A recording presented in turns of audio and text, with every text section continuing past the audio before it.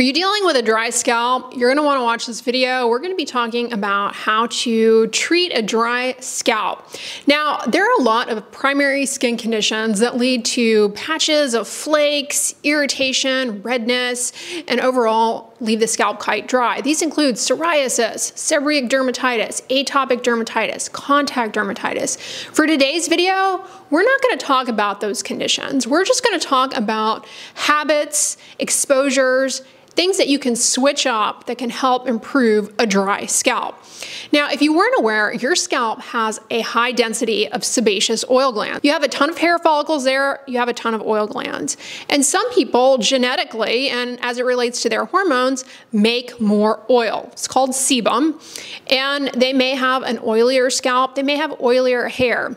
But one common misconception is that oiliness equals moisturized. You can be super duper oily and your skin barrier can be impaired. You can be losing water.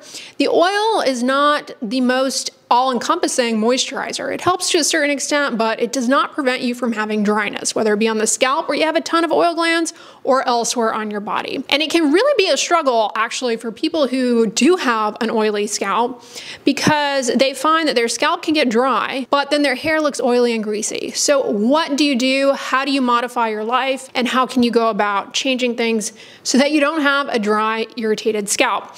All right, first of all is take a look at your water that you are bathing with. Hard water can be a culprit for dry skin anywhere on the body, including the scalp. Hard water basically has a high concentration of minerals, and what happens is these interact with the surfactants in your shampoos and your cleansers and can leave a film on the skin that disrupts the skin barrier and leads to more water loss. You can go about getting a water softener. If you have your own home or whatever, this is something you might actually pursue going all in on. It can be very expensive to invest in. Now, they do sell things that you can put on your shower head that soften the water just there, so that's an option. To what extent, though, that really changes the game for you is hard to predict. So whether or not you invest in that and it makes a huge difference, I actually can't predict. One would assume it would make a difference. A lot of people report that it does, but truthfully, the literature we have on water softeners kind of suggests, yeah, sometimes it might help, but other times it doesn't really make a difference. So inconclusive. So I don't want to get on here and tell you, yes, buy a water softener, it will get rid of your dry scalp. Keep your showers short. That will actually minimize the impact of hard water on your skin quite a bit, including your scalp. The longer you're in there, the more hard water your skin is exposed to. And when you're in the shower, maybe try and not get your head wet until the last possible minute when you're gonna shampoo your hair. Just keep it out of the water. Speaking of shower, let's talk about things, regardless of the hardness of your water, that you can tweak around in your routine that can really impact the dryness of your scalp. The first thing we've already kind of touched on, keep the shower short. The longer you're in there, the more the water is gonna dry out your skin. Furthermore, make sure that you are bathing in lukewarm to cool water, which actually is quite miserable, to be frank. And I recommend that, but I don't do it myself. And I know in the majority of cases for patients, it's just not doable to bathe in lukewarm to cool water, especially in the winter. It's quite miserable. But when you're shampooing your scalp and rinsing out the shampoo, try and lower the water temperature. That way you're not getting a lot of hot water on the scalp. That will dry out your scalp even further. Speaking of shampoo, this is a really important part of things. So make sure that you're not using too much shampoo. You would be surprised. There is a good chance you are using way too much shampoo. Now, a lot of people will say, should I stop shampooing my hair or go the no poo method to correct my dry scalp? I wouldn't recommend that because that can lead to a buildup that actually can aggravate dryness and irritation. You do want to be cleansing your scalp on a regular basis. And the frequency with which you do that and the shampoo you choose is going to boil down to your hair type and what your hair type tolerates. At least shampoo the scalp once a week for scalp health. That's super important. Make sure you're not using too much. What happens is people, and it's not your fault, trust me, the shampoo bottles encourage this behavior because they, depending on the bottle, they oftentimes will just spill out into your palm very generously and you end up using too much. You really only need roughly the equivalent of like a nickel to dime sized amount to shampoo your scalp. That's really all it takes. Now, what you want to do is work that into a lather and get all surfaces of your scalp. This is especially important for those of you who have oily hair and oily scalp. You want to make sure that you're getting that lather all over the scalp, not just here and here, but all over. Spend a good at least 30 seconds lathering to all surfaces of the scalp. And you really don't need much. That's all you need to cover the entire scalp.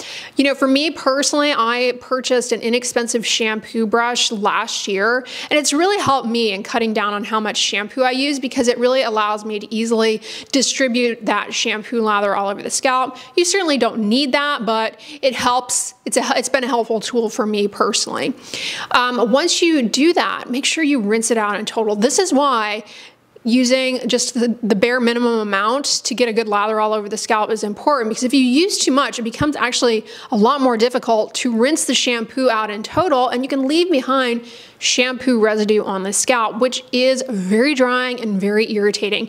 And if you have hard water, that residue of shampoo mixed with the hard water, that's going to contribute to that film that dries out the scalp. It can be very irritating and cause itch, cause you to scratch, further impair the skin barrier in your scalp, create a vicious cycle. So the key is don't use too much and make sure you rinse it out in total. After you rinse it out, people are going to use a conditioner. The whole point of using conditioner on the hair is to counteract the impact of shampoo on the hair strands. It disrupts the charge. Shampooing disrupts the charge on your hair, and that can lead to static and tangles and poor manageability. So the point of conditioner is not really to moisturize, but basically to coat the strands of the hair and neutralize that charge so that the hair is more manageable. Conditioner also helps improve the elasticity of the hair and may have ingredients in it that kind of temporarily mend split ends and improve their appearance. Now, when you apply conditioner, you're going to put it to the middle of your hair all the way down to the ends. Leave it in for a few minutes per the instructions and then rinse it out.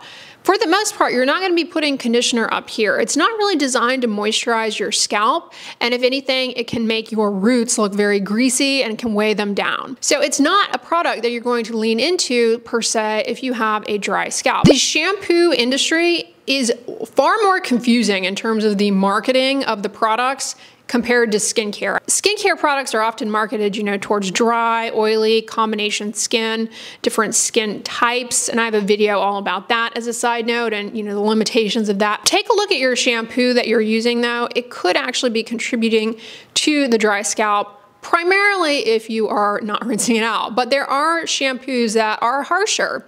They are intended to really get in there and break up the film of oil plus product residue. They're a lot stronger in their detergent action, and that can be very drying on the scalp.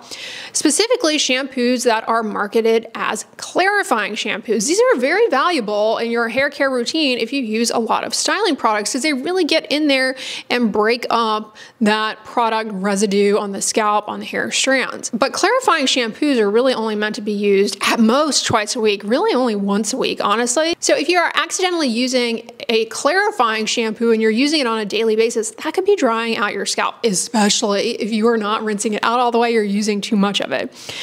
So look out for the term clarifying on your shampoo and be aware that that could be one that would dry out your scalp. So you might think, well, I have a dry scalp, maybe I'll choose a product labeled as a moisturizing shampoo. Moisturizing shampoos, they're formulated not really to moisturize your scalp per se, but rather to cut down on flyaways of the hair strands. And sometimes they have ingredients in them that kind of glue together the split ends so that they are smoothed down and are less, you know, apparent. Moisturizing shampoos are also formulated to cut down on static.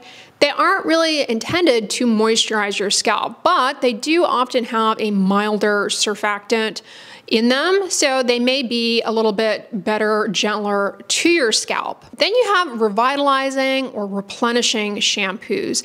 These oftentimes are intended for people who have damaged hair related to maybe color treatment or some sort of chemical processing. They're not meant to revitalize your scalp in terms of dry scalp or moisture balance. Similar to the moisturizing shampoos, they may contain ingredients that temporarily improve the appearance of split ends, you know, things that kind of glue them together. Revitalizing or replenishing shampoos, they may also contain ingredients that are intended to make the color last longer. Then you have volumizing shampoos that are intended to build body in the hair, and basically these have proteins in them that will stick onto the hair strands and make them appear thicker, more voluminous. And then you also have baby shampoo. Now, baby shampoo is not really formulated to really get in there and robustly cleanse the scalp of sebum and product residue, because babies, they don't really use a lot of styling products and their oil glands are inactive for the most part.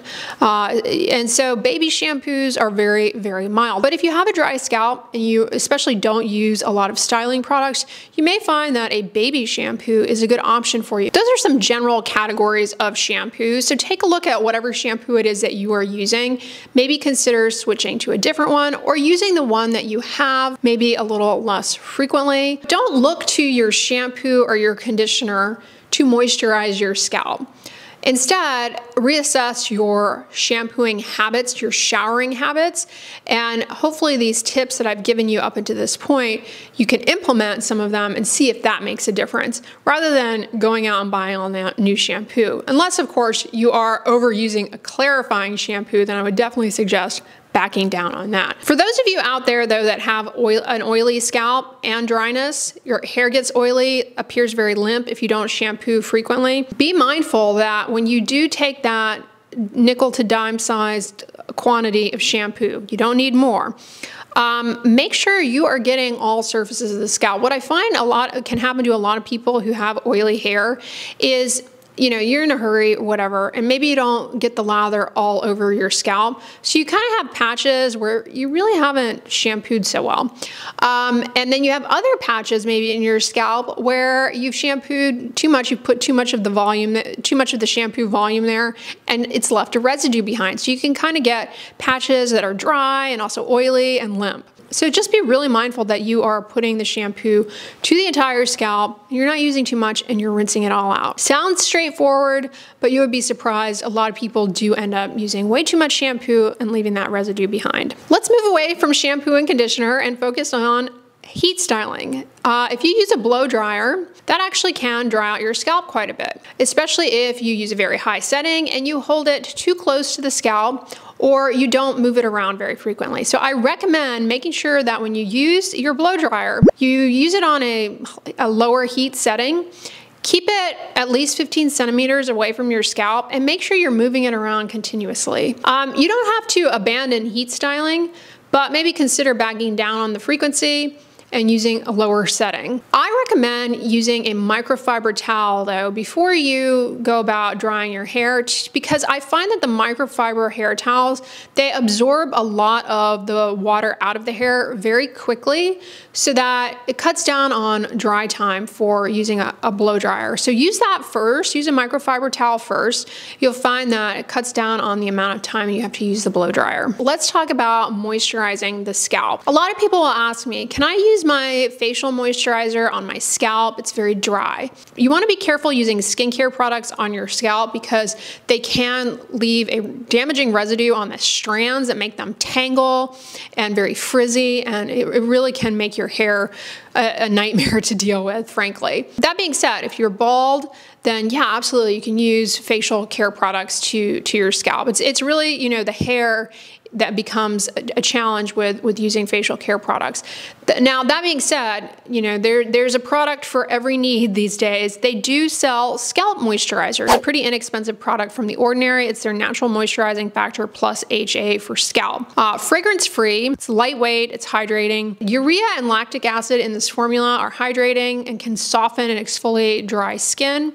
They're part of your skin's natural moisturizing factors, so they're helpful for moisture retention. This formula goes into the scalp very easily and doesn't really leave any kind of residue on the hair strands. Then there's the brand Scene. Scene is a hair care brand. They have shampoo and conditioner that are fragrance-free, really good. They also have a styling cream that's quite nice. They make a scalp serum, their Restore Scalp Serum. It has glycerin, which is very hydrating, bisabolol, which is anti-inflammatory, and squalane, an emollient. This, like the ordinary product, lightweight, hydrating, doesn't necessarily leave a greasy residue on the hair. All right, y'all, those are my tips on a dry scalp. I hope this video was informative to you. Now, on the end slide, I'm going to link one of my videos all about why you have flakes, where I talk about tips for dandruff. So definitely check that one out next if you are dealing with dandruff. But if you like this video, give it a thumbs up, share it with your friends, and as always, don't forget, sunscreen and subscribe. I'll talk to you guys tomorrow. Bye.